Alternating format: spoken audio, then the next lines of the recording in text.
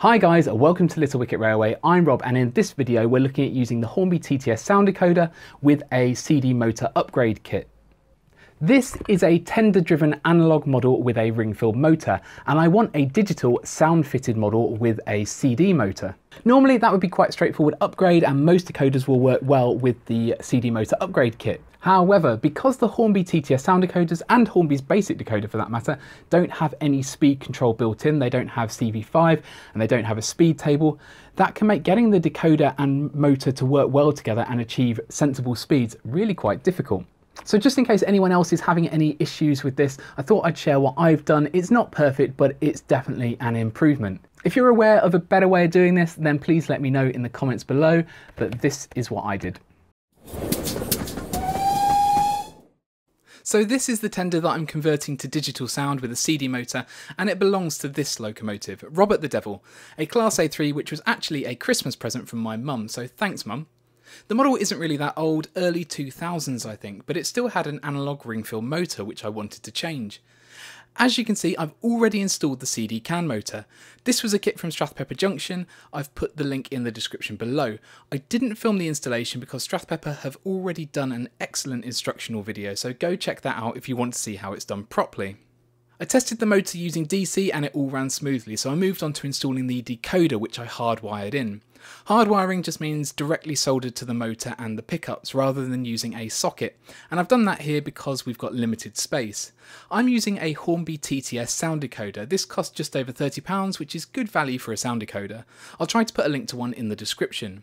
I've also upgraded the speaker, and if you saw my video on testing small speakers, then you might recognise this one. If you trim the small end bracket off, it fits really neatly against the motor mount, and I've just held that in place with some black tack. I've also stuck a couple of pieces of small plastic down here in the centre to raise this section up to make sure that when I put the decoder in, it's not going to foul the rear set of wheels on the tender. These stick up slightly above the tender frame. It's actually really satisfying that the space between the speaker and the tender screw points is the perfect size for the decoder. After installing the decoder, I tested it on digital, and as expected, the motor ran far too fast. That's because this is a 6-volt motor receiving considerably more than 6 volts from the decoder. Normally, I would just adjust the speed settings on the decoder. However, these TTS sound decoders are pretty basic and they don't have speed settings. So seeing as I couldn't reduce the speed using the decoder, I looked at adjusting the gearing. The original pinion gear in the centre on the Ringfield had 11 teeth, and the Strathpepper kit includes a 10-tooth gear, but I found a couple of Scalextric gears online, one with 8 teeth and one with 9. The 8-tooth gear is too small, but the 9-tooth gear fits really well, and I'm going from 10 teeth to 9 teeth, which reduces the wheel speed by 10%, so that's a good start. However, it was still running fast, so I thought I'd try dropping the voltage to the motor using electronics, and that's the reason for these resistors. I actually brought these voltage dropper diodes from Strathpepper Junction, which knock about 3 volts off the decoder output.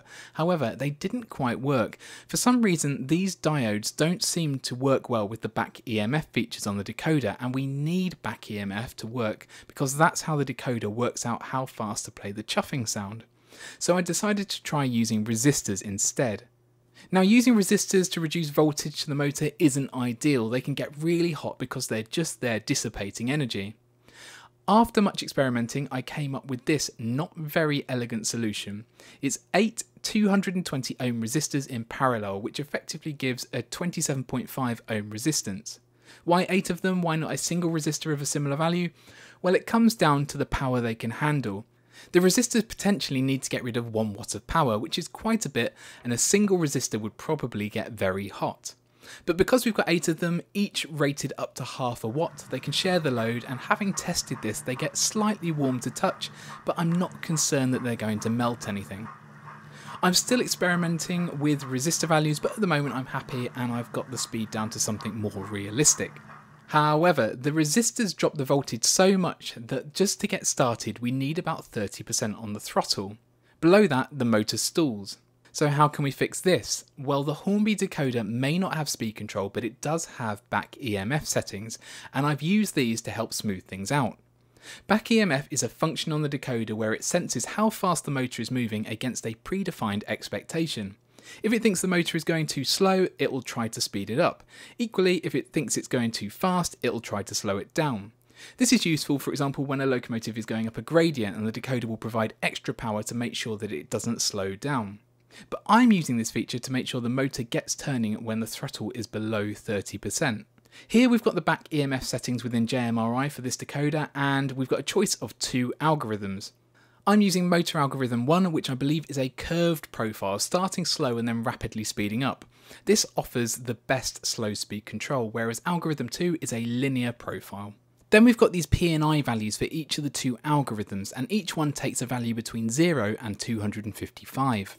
I won't claim to fully understand how they work, but they're both variables in the decoder's built-in closed PI controller. P is the proportional element and I is the integral element. Search for PI controllers on YouTube for some videos explaining how it all works. You'll need to play around with these variables since every locomotive and motor is different, but a lower I value and a middling P value seem to work for me. This is the back EMF cutoff, and it takes a value between 1 and 128 because there are 128 speed steps on the controller. For speed steps below this value, the back EMF will be active. For speed steps above this value, the back EMF will be inactive. Again, this will vary for each locomotive, but I've set this at speed step 96, which is 75% on the throttle. For this locomotive, if back EMF is active above speed step 96, it gets really carried away and gives the motor far too much power. I don't plan to go over 75% for this locomotive because it's just far too fast, but this is just a bit of a safety feature having it cut out at speed step 96.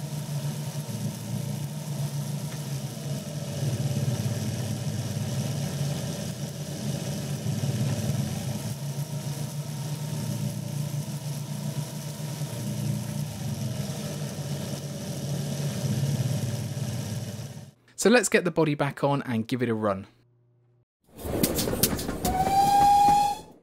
So there we go, a digital sound fitted motor upgraded model on a budget. It's never going to be perfect because the Hornby TTS sound decoder doesn't have that speed adjustment functionality, but I'm pretty happy with it as it's running at the moment.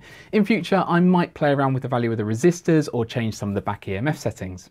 I'll try to put links to the bits I've used in the description below. If you found this video useful, then please give it a like and subscribe to the channel. Don't forget to hit that notifications button so YouTube will let you know when videos come out in the future. I'll leave you with some shots of Robert the Devil running around Little Wicket. Thanks for watching, and I will hopefully see you again soon.